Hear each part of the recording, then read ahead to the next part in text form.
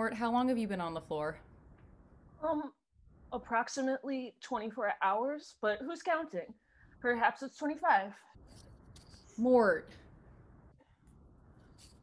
Brent, Brent, listen, I don't mean to be over dramatic here, um, which I think is a word that's often misused for just having emotions and expressing them. But listen, I just, I don't think I've ever failed so hard, like other than my normal failure and just existing on this planet. But I had a small amount of hope and it was just ripped away from me callously. Sometimes you put yourself out there and it doesn't work out the way that you want it to, but that doesn't mean that you can't put yourself out there again, Mort.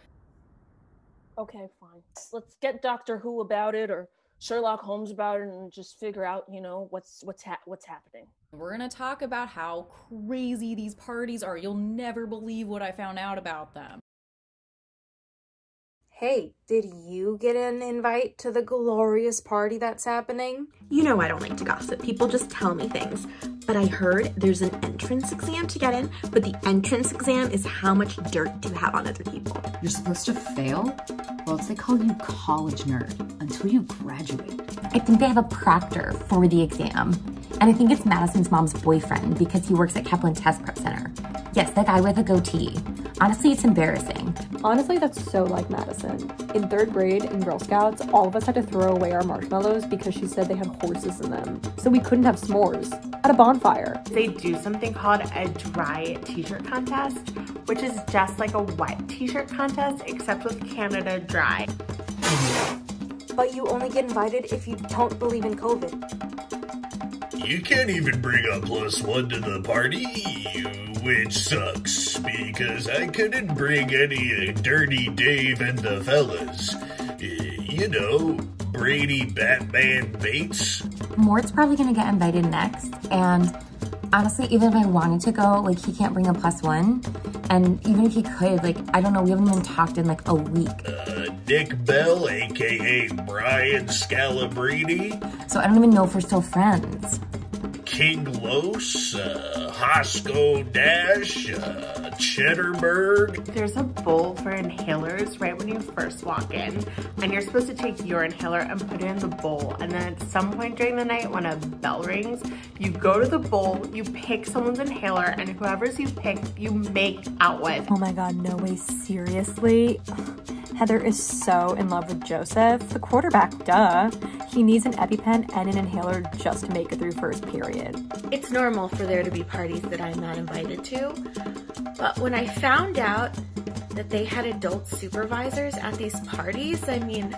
The theater parties are never supervised by adults. The chorus parties, the band parties, we never have adults. I'm not self-appointed Valley Hill High's most responsible high school student for 3 years in a row for nothing. The liquor cabinet is guarded by their super strong 5-year-old niece.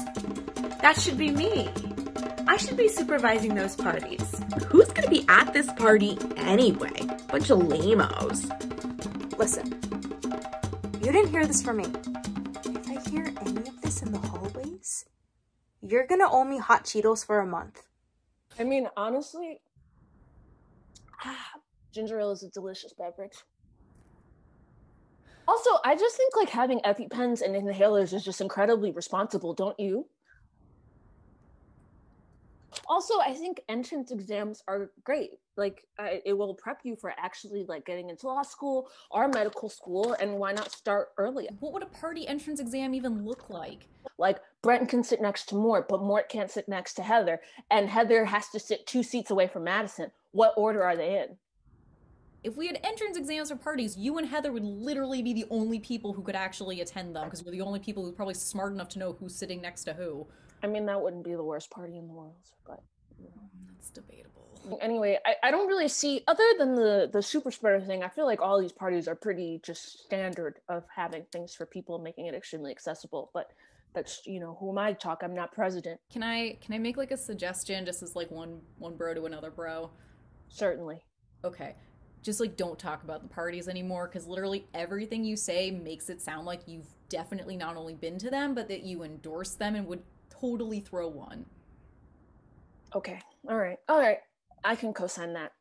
Anyway, let's suspect list. Suspect list.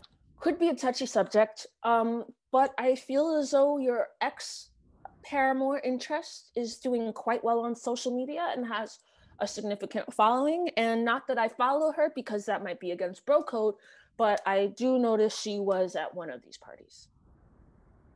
She was at one of the parties?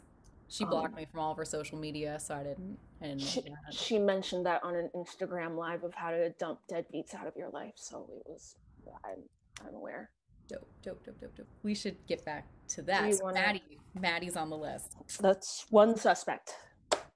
It's my therapy, Fern, and I just hold it when I get stressed out. I'm gonna hold them with you. Well, the only other nerd that I know in my life who would be on par in any capacity if there was something like this is 100% Heather. I don't think, I feel like Heather has no business being on this suspects list at all. I think that just seems like a crazy thing to do. It can't just be Maddie. I know she went to one of the parties, fine, but like it can't just be her. We have to have at least 2 suspects that we're looking at. So I think we should just add Heather and just be safe. Fine. All right. Fine. Okay, well, you know what? You've moved me from being horizontal to semi-vertical, so I have to give you kudos to that. I appreciate that. Oh, man, listen, I'm really good at taking people from being horizontal to them suddenly being vertical because they're like not into whatever's happening. So Madison mentioned that in a tell-all, but that's great. You and I are officially like in this to win this, dude. We're officially in it to win it. Thank you, Brent.